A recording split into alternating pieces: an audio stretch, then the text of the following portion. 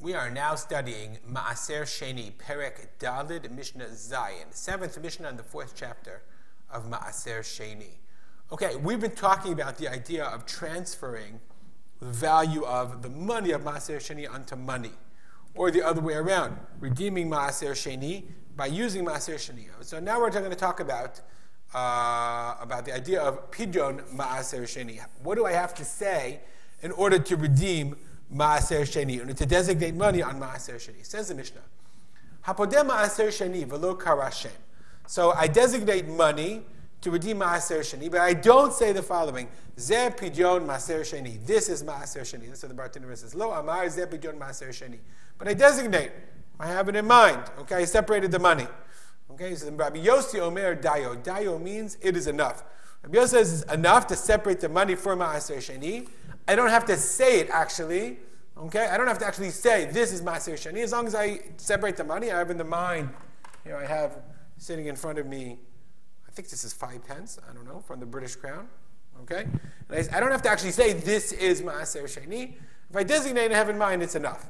Rabbi Yehuda says Sarich lefarbesh. Rabbi Yehuda says you have to actually say it's Maaser Sheni, and if you don't say Zeh Pidyon Maaser, then it's not. Okay, then the fruit is still kadosh, and the money is still not. So because once we're talking about the idea of having to say something explicitly or not having to say something explicitly, so the Mishnah now goes on a little bit of a tangent. Okay, if you're talking to a woman about matters of getting divorced, so you're talking to your wife and you say, really have to get divorced, etc., etc., etc. Or you talk to a young woman and you've been talking about getting married the whole time, and then you say, here, take this. Here's the money, take it. It's a shava pruta. But not la gita b'kiddusha. You gave her get or her kiddushin v'lo perish. You didn't say what it is. So the question is, if you don't say harei an mekudeshadi or harei ze gitech, you are beholden to me. Are you married? Rabbi Yossi Omer Dayo. Rabbi Yossi says that's enough. Okay, you were talking about getting married, and then you said, here, take this phone. I want you to have it. Maybe it's not a matana. You just give her the phone. I guess you don't say it as a gift. You give it to her. Okay, and she knows you're talking about getting married, or you give her her get. You don't say here's a get, but she knows what it is because that's what you're talking about. Dayo, it's enough. Rabbi Yehuda Omer Tzarich lefaresh. Rabbi Yehuda says you must say hareat megureshet, hareat mekudeshet.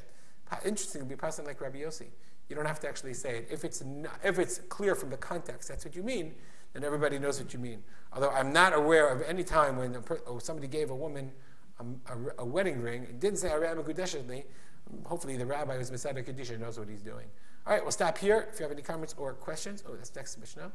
Email me at rspolter@gmail.com. And we'll dedicate the learning to the memory of my father, Rav Simcha ben Yitzchak Kalman. Have a great day.